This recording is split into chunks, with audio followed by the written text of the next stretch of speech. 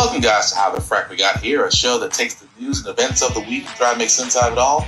I'm your host, the most Will Buchanan, and on this show, we simply are all about the facts. There are plenty of news stations out there that simply want to do anything short but inform you.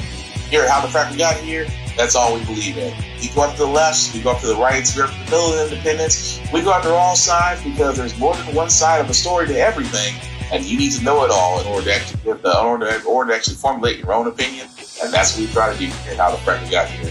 Thanks for listening, and hold on, it's gonna be fun. All right, guys, today's date, September 24th, 2022, and this is How the Frack We Got Here. I'm your host, the most Will Buchanan. How the Frack We Got Here, we do take the events of the week and try to make sense of it all. Before we get started, guys, let you know that we do try to watch your language on this podcast sometimes, and at times there may be things that might be shown that might be too intense for younger viewers, so viewer discretion is advised. Aside from that, welcome. All right, so where do we go to on this for this lovely weekend? I do mean a lovely weekend because winter is coming and I'm all for it. But anyway, that being said, guys, we do want to move on to news as well. As again, Mississippi is back in the news. If it's not the Jackson, Mississippi water issue that's been going on for decades, it's not the fact that Brett Favre is in hot water for him, the state of Mississippi, using welfare funds while the state is sending back rental assistance money that can still be used by its residents. It seems more issues of, corruption in legislation, which politicians are currently in hot water in. I'm talking about this gentleman right here.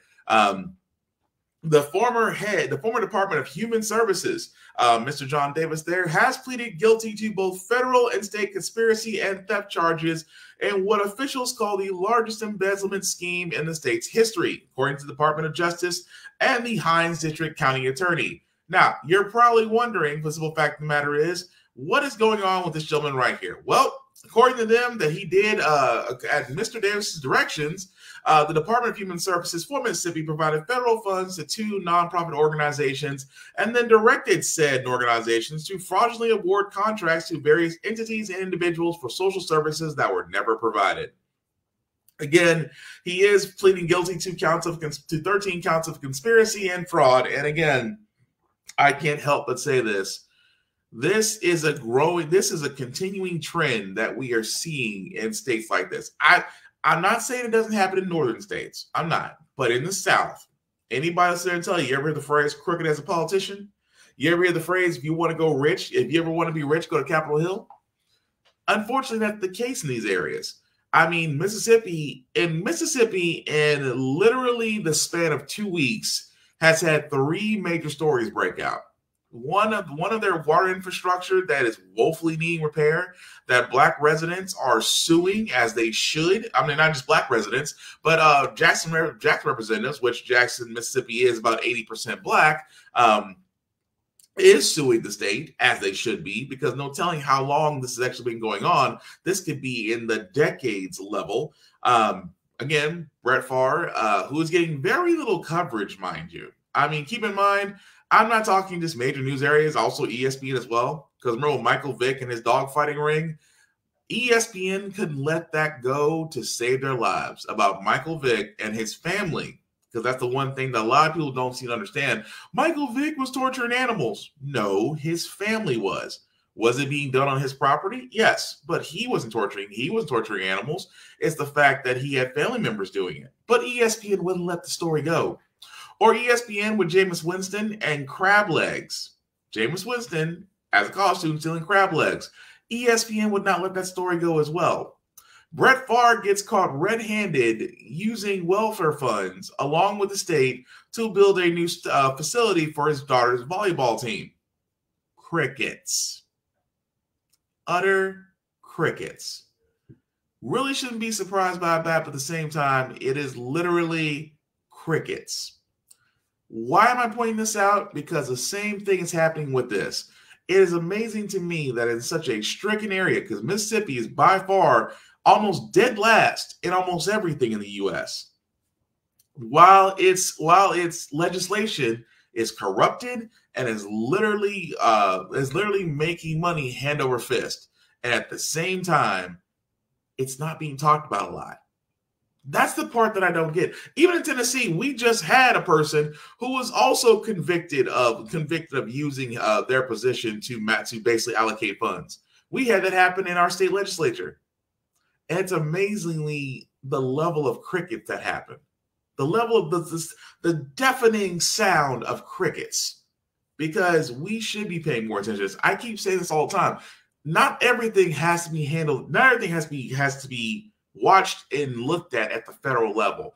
A lot of this should be at your local and state governments, because trust me, you can make it come up, especially if you're in a position to where you can't line your own pockets, but you'll be at the expense of others who could need it more. Because like I said, I just talked about this 3 weeks ago, that Governor of the state of Mississippi was sending back money that was allocated for rental and mortgage payment assistance for its residents. Because as we all know, everything has gone up but your paycheck. And right now, rent is due. Rent is due regardless if you have a job or not, if you can make the bills or not.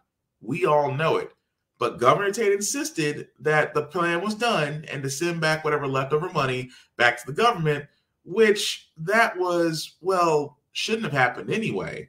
Because yes, money was still needed by its many residents, but Brett Favre and the Department of Human Services in Mississippi figure out a way to build a facility for a volleyball team because his daughter goes there. And all I'm saying is, why is this not being talked about enough? That celebrities and former professional players seem to have a leg up or a expressway to getting things done, while those who do not have the same means are stuck with the ramifications for years. Again, why is it not being talked about enough? That's all I'm saying. Switching gears for a second, guys, we do have some sad news, because when it comes to law enforcement and people of color and the fact that law enforcement is murdering Black people, unfortunately, it seems that police and accountability are still not seeing eye to eye. I'm feeling disappointed. I'm feeling let down.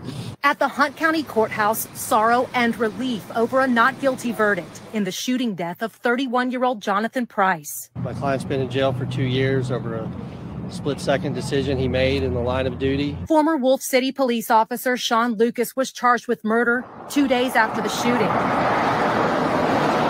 It happened at a gas station in Wolf City nearly 2 years ago. Lucas responded to a disturbance call and says he thought Price was intoxicated and tried to detain it.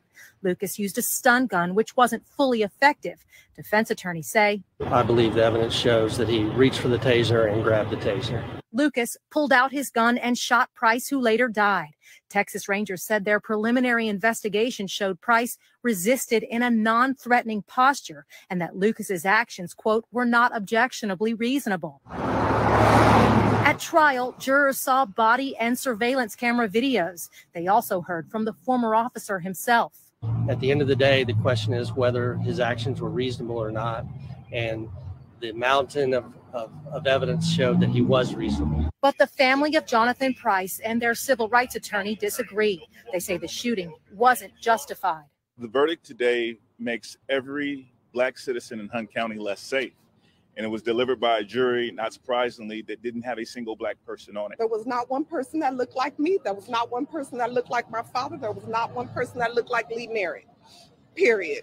They plan to ask the U.S. Justice Department to pursue criminal charges against Lucas because they say even though justice wasn't served, their fight isn't over. We can't be broken, and this ain't it. This ain't it. God will have the last say. And that's sad.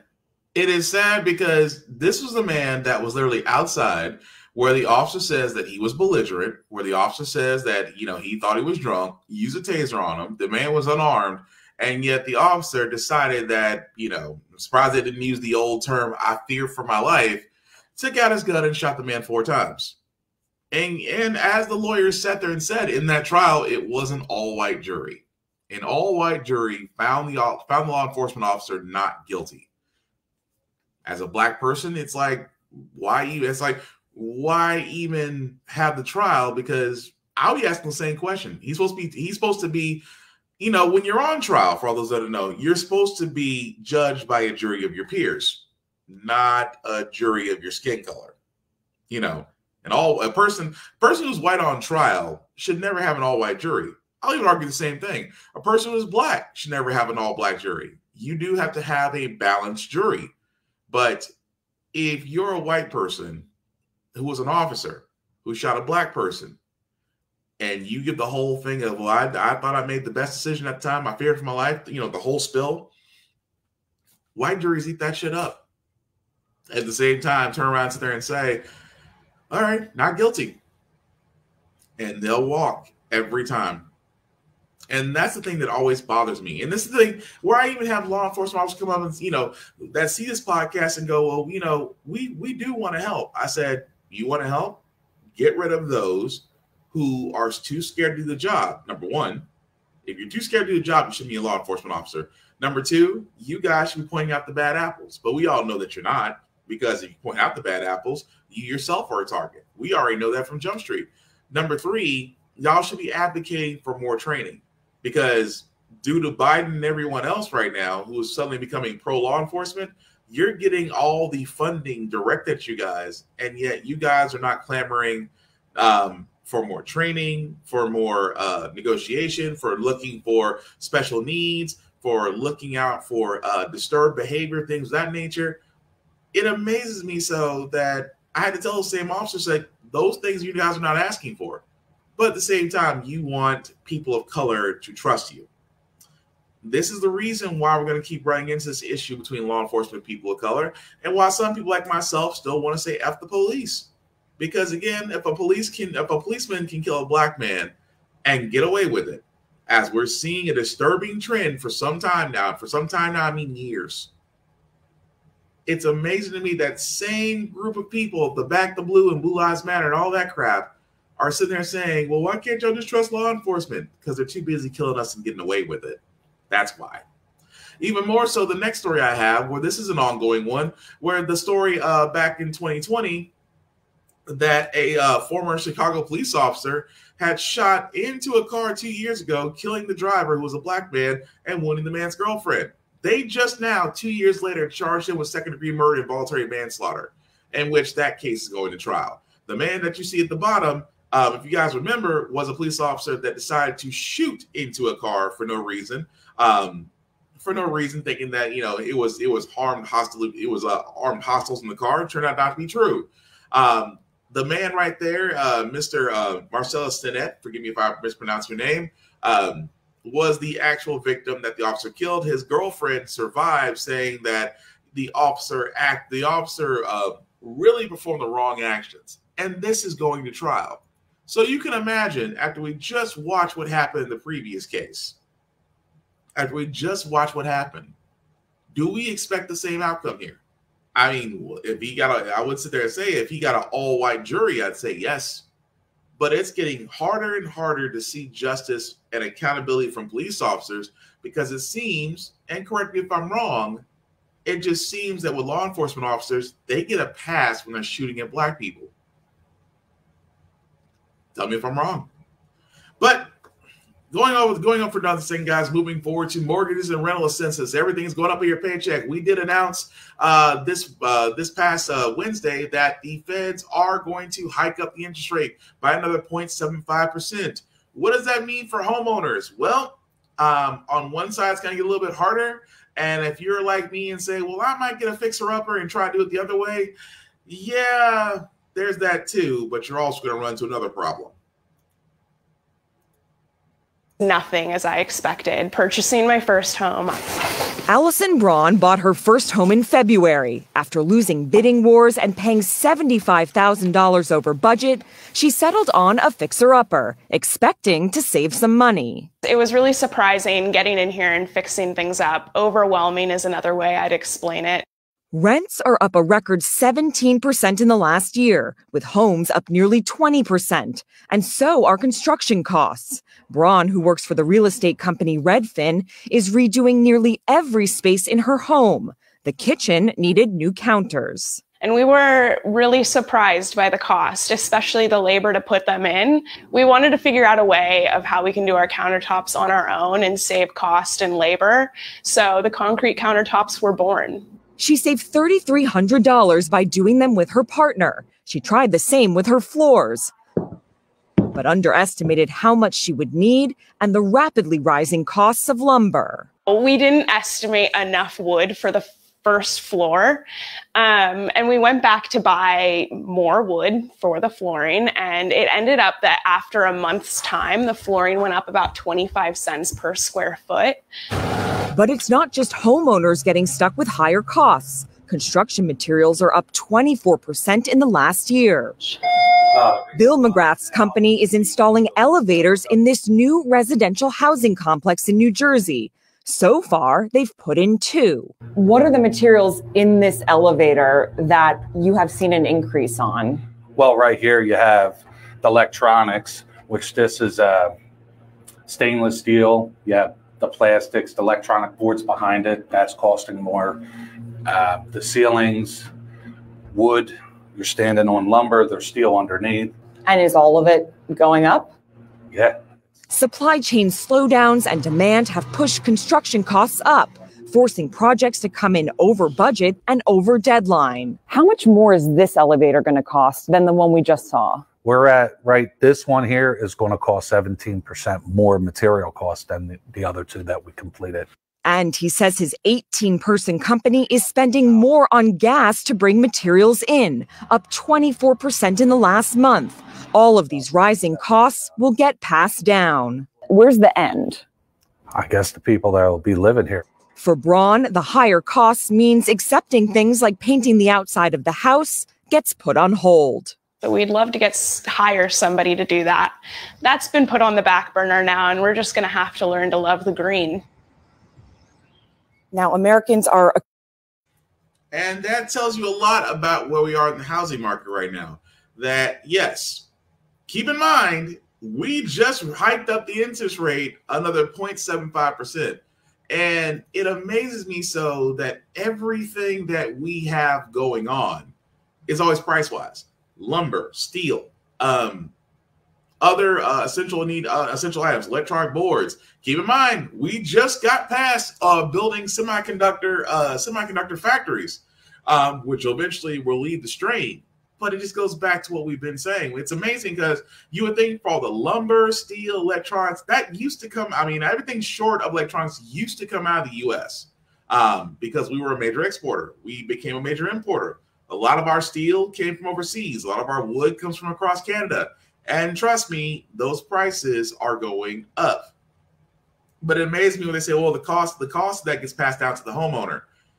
Here's the thing. I don't know why no one won't say what needs to be said. That how do we get out of this? Easy. Pay the lowest. Pay, if you stick with the people at the lowest end of the poll.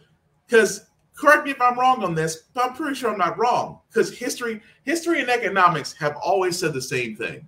When those on the lower end make more money, they spend more. When they spend more, the economy does better. That's it. The simple formula to inflation, because what it is that how in the world can we still keep our profits, but still keep everything running smoothly? You can't. Because once you take away spending power from Americans, the economy suffers. That's the type of capitalism machine we're running on. That if your consumers aren't spending, everything slows down. That's when inflation occurs. There's not enough people. So you're telling me, William, that the reason inflation occurs because not enough people are not buying enough products? Pretty much. And then on top of that, when you have a shortage supply, because we've seen that happen, toilet paper, you've seen food, you've seen everything from food to electronic devices. PlayStation 5s and Xbox Series X should be dead giveaways. The cost on phones going up, especially with that iPhone 14 that's come up. That literally phone prices are over $1,000. Everything's going up because this is the response to a lack of spending. And again, the only way that's going to get better is to do simple things. Increase the minimum wage. Pay people market rate and above. You know why? Because we're basically asking those who are making profits to actually, who are making profits, who are employing individuals, we're telling them, hey, you're going to have to pay more. Unless you want to go back to where profits and business was good, instead of you worrying about how to keep your overhead down, pay people. It's that simple. Moving right along, guys. Again, the January 6th Commission is about to do its final hearing, and again, this is the things they're going to be emphasizing come next week. Reporter Catherine Falders joining me now. So, Catherine, we have seen a number of bombshells come out of the previous hearings with the promise of substantial footage, significant witness testimony. What should we expect next week as they wrap up? So, look, it's unclear right now if there will be any live witnesses specifically at this next hearing. We expect this to be a recap of sorts in part. Right. They will take us through the day of January 6th again, Trump's desire to go to the Capitol, for example. And we know that during the August recess, when the House was out for about a month, investigators worked behind the scenes. They interviewed additional witnesses in videotape depositions, some of those being cabinet secretaries in Trump's administration. We could see some more of that. We could also see more sound bites and more clips, for example, from Trump's former White House counsel, Pat Cipollone. That's what we should expect at this point. You heard Thompson. He said to reporters earlier this week that there should be more video that will be shown. But the big questions here are, do they ask ultimately Trump, do they invite Trump to speak with them under oath publicly? That's something they're discussing behind the scenes. We also know that they have negotiated terms of an interview behind closed doors with the wife of Supreme Court Justice Clarence Thomas, with Ginny Thomas, who is exchanging text messages with people at the White House, who has communicated with state officials specifically on overturning the election in that particular state. That's something else to watch. We don't think that interview will happen before next week's hearing, so we probably won't see clips then. But after this hearing, their work is winding down, but those are the big questions, the big outstanding questions. We also could see some sort of report about their findings in the next couple months as well. So, look, the committee has shown compelling evidence and testimony implicating President Trump in the attack on the Capitol. But so far, the Justice Department has not brought any charges against him. Why is that? And could we see that happen down the line? So the committee and the DOJ are obviously conducting investigations that are similar in nature, but very separate in terms of the way they're conducting them. Now, we know from DOJ that they just 2 weeks ago issued another round of subpoenas to nearly 40 people in Trump's orbit, people who still work for him, former White House and campaign officials, top aides, for example. Their investigation is very much still in full swing here. They're still talking to lots of people close to them. There's still questions about his former chief of staff, Mark Meadows, for example, who had provided text messages to the congressional committee. So again, I think they're still very much in full swing here. When the congressional investigation essentially winds down and wraps up, we still will see a lot of investigating on the part of the Justice Department. I am sure. And of course, another story we're watching closely, the documents seized by the FBI at the former president's Florida home. So the judge has now laid out a timeline for the DOJ to get electronic copies of the materials not labeled classified by Monday. What's the latest there, Catherine? And so what the special master has... Okay, so of course we went over the special master. They're just basically saying that they're going to review the documents. But I will give it to the January 6th Commission that, number one, this was brilliant. You did this. You actually wanted to really investigate this because, as we've discovered, there was a lot of smoke there. Because, of course, when there's smoke, there's fire. So congrats on that. Yes, they're going to basically reinvestigate. What's going to come out the end of this? What a lot of people are wondering. I think it's a planned attack. I did say this week that New York Attorney General Letitia James has filed a civil lawsuit against Trump and his family for basically falsifying their worth and real estate values to make themselves look richer in order to actually get more bank funding and higher limits on loans. So that's still out there. Keep in mind, Trump is fighting multiple lawsuits right now.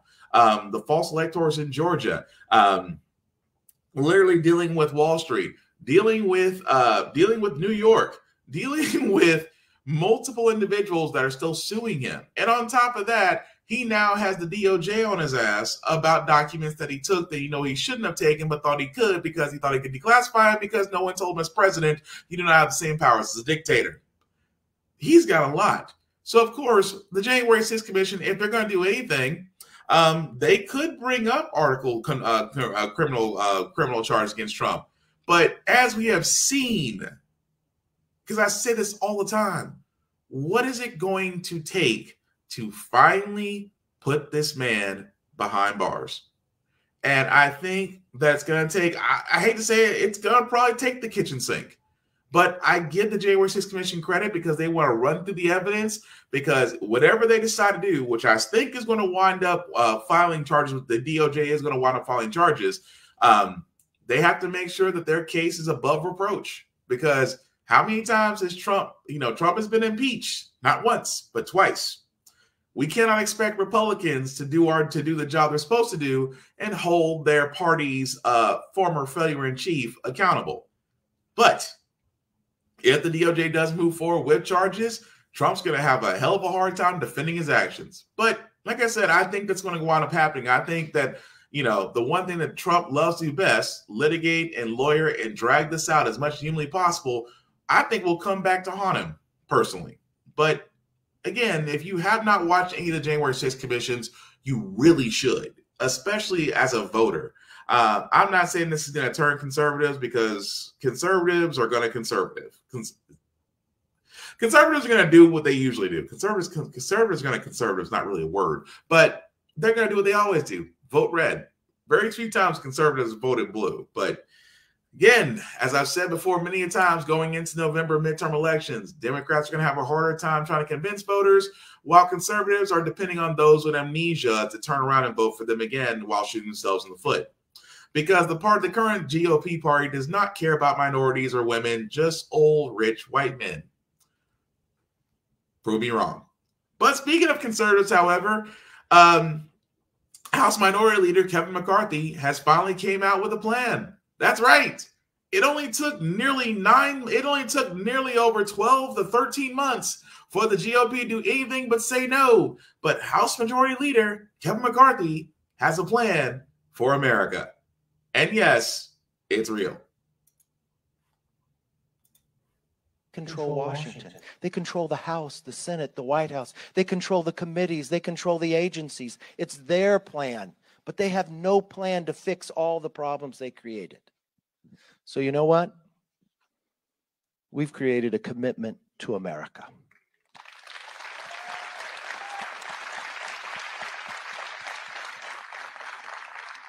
We're going to talk about it today. We want an economy that is strong. That means you can fill up your tank. You can buy the groceries. You have enough money left over to go to Disneyland and save for a future. That the paychecks grow, they no longer shrink. We have a plan for a nation that's safe. That means your community will be protected. Your law enforcement will be respected. Your criminals will be prosecuted. We believe in a future that's built on freedom. That your children come first. They're taught to dream big. And we believe in a check and balance, that government should be accountable. No longer special interest. We should work for you, not the other way around like it is today.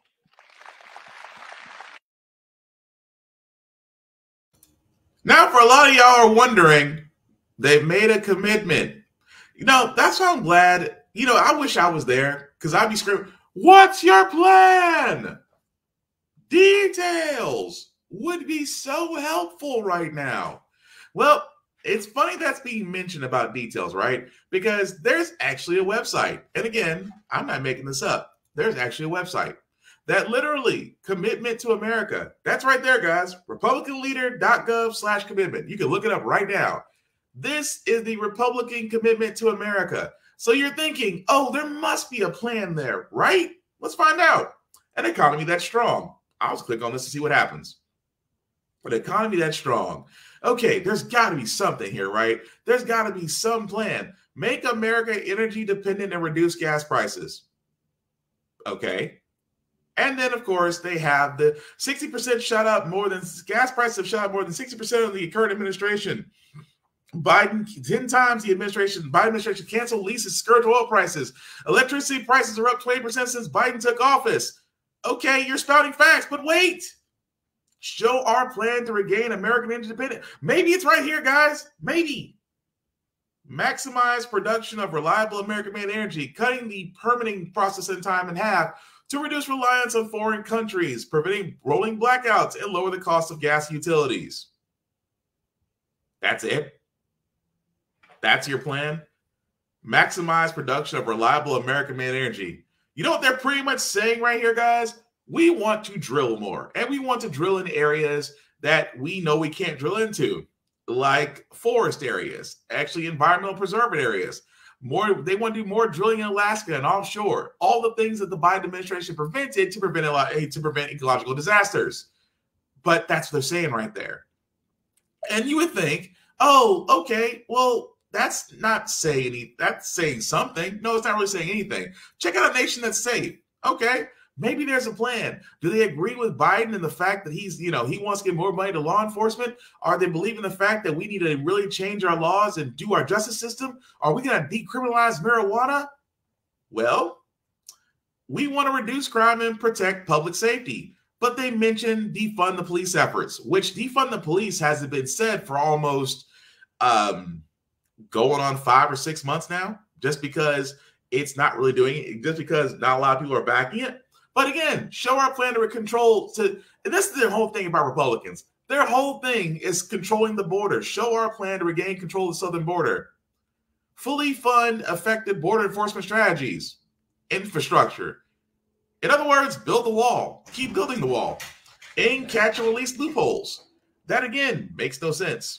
Require proof of legal status to get a job. Again, that's already going on. Eliminate welfare incentives. Are you freaking kidding me? This is exactly what they have up here. I mean, we can keep going. A nation that's built on freedom. Already off the bat, guys, that this is what they have as far as plans go. It literally is just talking points. Talking points. And they call themselves a commitment. I can commit to losing weight all I want to, but as long as Wendy's is alive and well, I'm going to have an issue.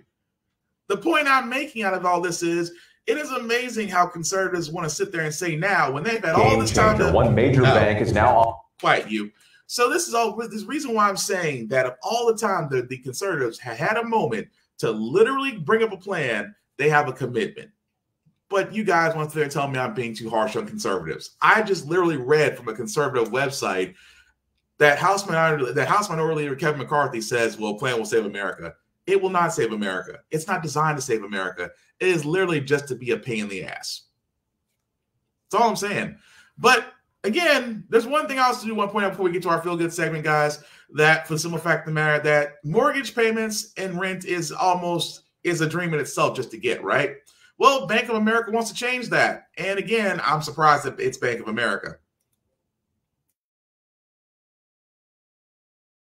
Offering no money down mortgages to some buyers, designed to close the home ownership gap for minorities. But there are some important things to consider before you borrow. Rebecca Jarvis is back with more on that. Rebecca, good morning. Hi, Whit. Yeah, and one of the biggest obstacles to home ownership is saving up for that down payment, typically 20% of the home's price. Now, Bank of America is launching a new program that will help buyers in predominantly Black and Hispanic neighborhoods, including cities like Charlotte, Dallas, Detroit, Los Angeles, and Miami. It will make the dream of buying a home possible. And here's what you need to know. This morning, the cost of borrowing up again, with the Fed hiking interest rates for the third time since June to combat historic inflation. We have got to get inflation behind us.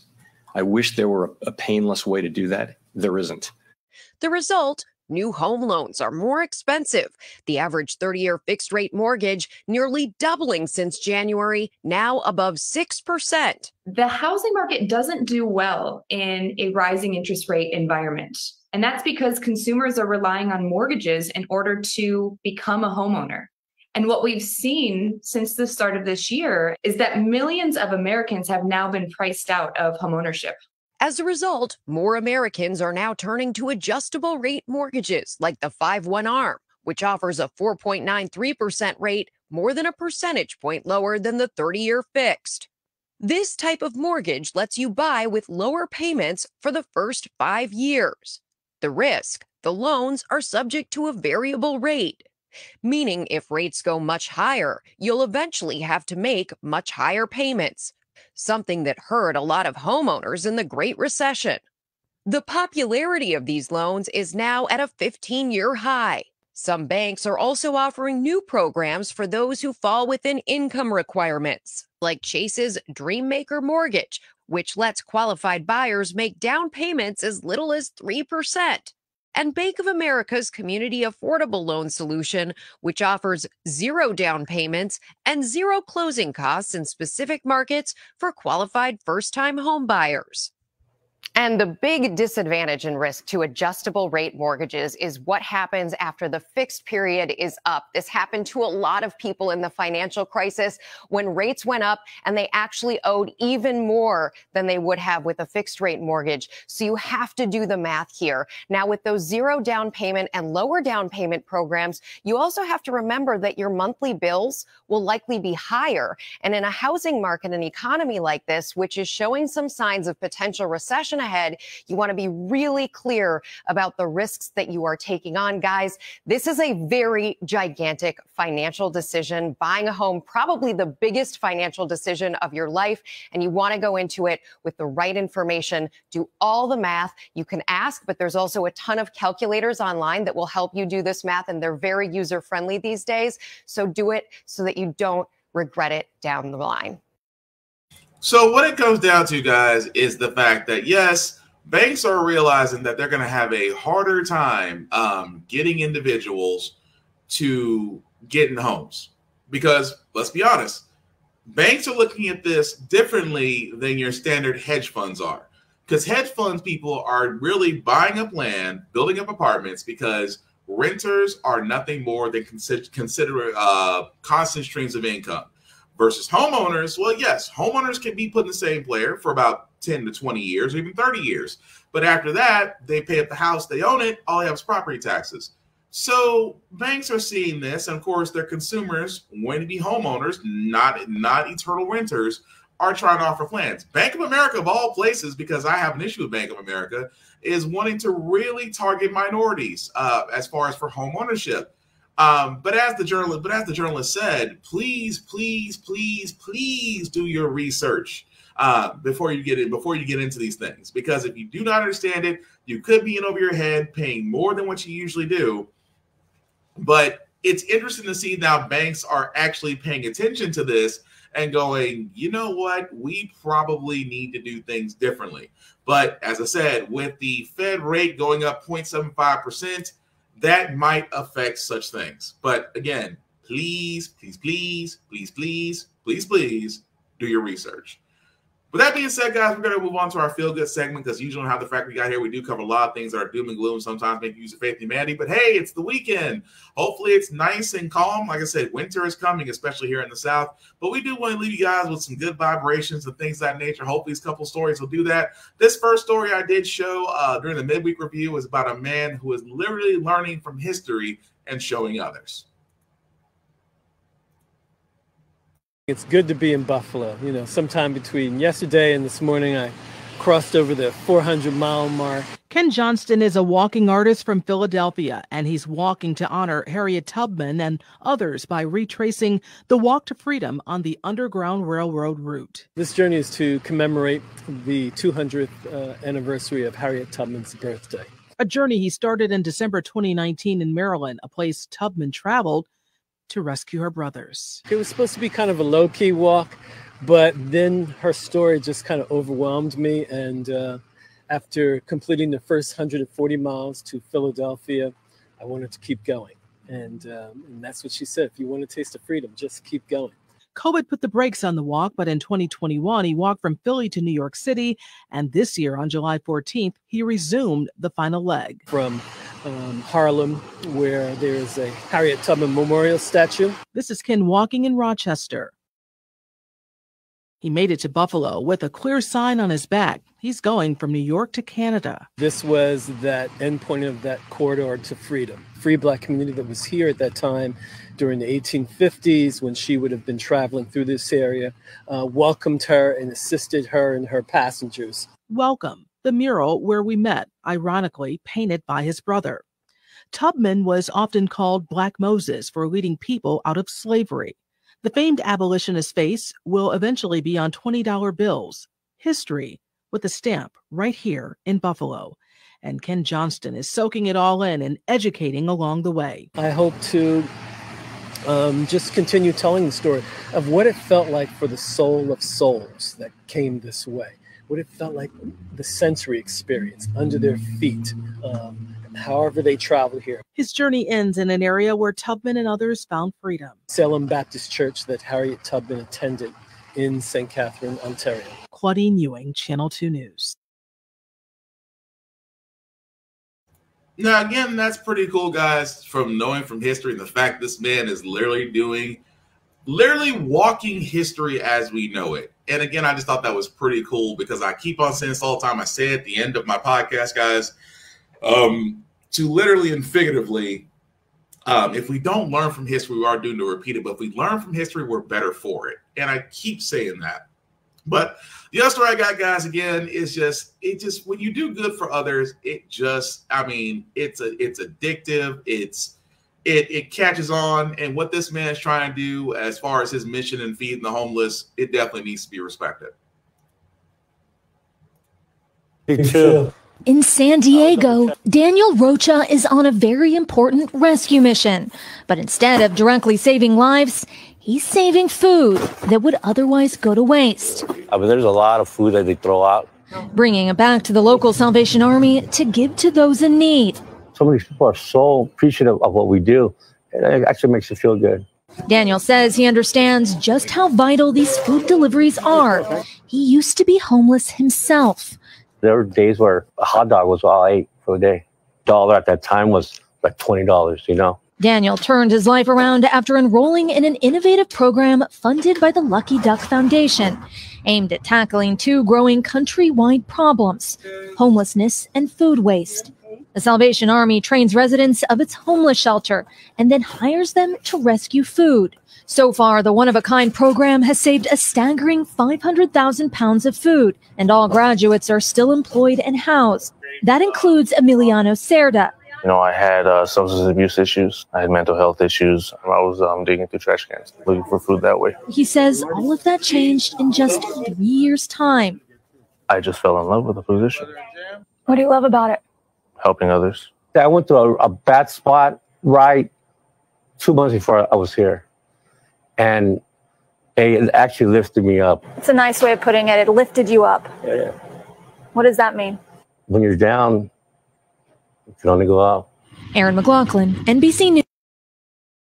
And again, you gotta love when people find something that they're passionate about and it sticks with them. And it definitely did stick with me because, like I said, it doesn't matter where you actually, make an impact as long as you make an impact. And that man is doing exactly that. So definitely want to give him his props. But that's going to do it for this podcast, guys. I do thank you all for watching, for liking, for letting people know. I certainly appreciate that. Before I do get out of here, some shameless plugging as usual. Do want to shout out my buddy Vaughn, BigBZA on all socials.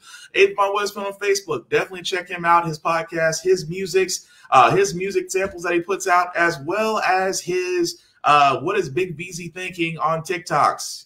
Yes, they're a little weird, but sometimes funny. But definitely check him out. Avon Westman on Facebook, BigBZA on all socials. As for yours truly, guys, you can find me on all socials at BlockFox447. Like and follow me there. I usually post reviews of everything I watch and sometimes some gym stuff because I do a couple push-ups. At the same time, guys, I am all about, moving forward as far as just being decent. I'm not asking you to be, goody goodies, good Samaritans, all that crap. I'm just asking to be decent. We have went too far gone being cooped up because of the pandemic that we can't, say hi or say hello. Check up on your people. Check up on all your friends and family. I know, make sure how they're doing, because if you do a lot, because you just basically say hi or hello to somebody, because we're all fighting something that nobody knows about. But by you checking up on them, seeing how they're doing, you're doing a lot more than just brightening up their day. You might be saving a life in the process. At the same time, it takes zero energy to be nice. It takes 100% energy to be a dick. So simply don't be a dick. At the same time, guys, Corona and its Decepticons and monkeypox is still out there. You know, despite what Joe says, we are still in a pandemic. If you're going to be in an area that has a lot of foot traffic, and I need a lot of foot traffic, please wear a mask. Protect yourself. If you feel sick, please stay home, because when you protect yourself, you protect others, and that's what's going to get us through this, because we are still in the middle of a pandemic. All right, so again, the track at the bottom, guys, I'm just going to make that just a wee bit bigger for you guys to follow. If you click and copy that link into your browser, we'll take you to my link tree. That's YouTube and Facebook groups for all of my podcasts. How the Frack We Got Here, Get Bit, and of course, y'all from this podcast. Definitely like, share, and subscribe as I try to grow these podcasts into something bigger, as well as everything that we went over today. Let me know what you think. If you like it, you didn't like it, or you disagree, let's keep the conversation going. And if you're watching this on the replays, please comment if it's live. I still want to know what you guys think. The last thing I'll say about How the Frack We Got Here, guys, it's all about staying informed. We are not trying to reinvent the wheel. We are simply giving you all the information and allowing you to make up your own mind, but we provide a logical perspective that goes along with it. We do a lot better as a society once we're informed. We're progressive. We move forward. We try to right the wrongs of our past by making decisions now that we should have done back then, like electing our first Black woman to the Supreme Court, electing our first Black woman to the Federal Board of Governors, electing our first Black 4-star military general to the armed services. All great things. When we don't learn from history, we are doomed to repeat it. That's why we keep asking ourselves, why does everything go up but our paycheck? Why do we keep electing different politicians but still the same old game in Congress? And most importantly, how the frack we got here. Thank you all for watching, guys. Take care of yourselves and each other, and we will all get through this.